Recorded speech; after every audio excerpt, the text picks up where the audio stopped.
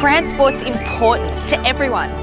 And now there are massive improvements underway, including over $50 billion of investment. And the plan is to make trips faster, easier and safer.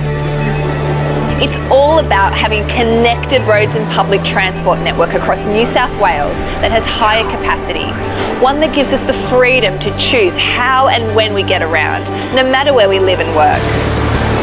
To get us there, the latest technology is being used every day. Look at what's changed already. There's more and more information available everywhere. Tickets have gone from this to this. So now you can use your Opal card, phone or credit card to pay for transport. More real-time info is available at the touch of a button. More choice. With public transport we can book that comes to us and takes us where we need to go. Soon, even our driver's licence will be digital, so we'll always have it with us. But there's way more coming to New South Wales in the future. Driverless technology is being trialled with cars and trucks right now across the state. And the new Sydney Metro with driverless trains is just around the corner.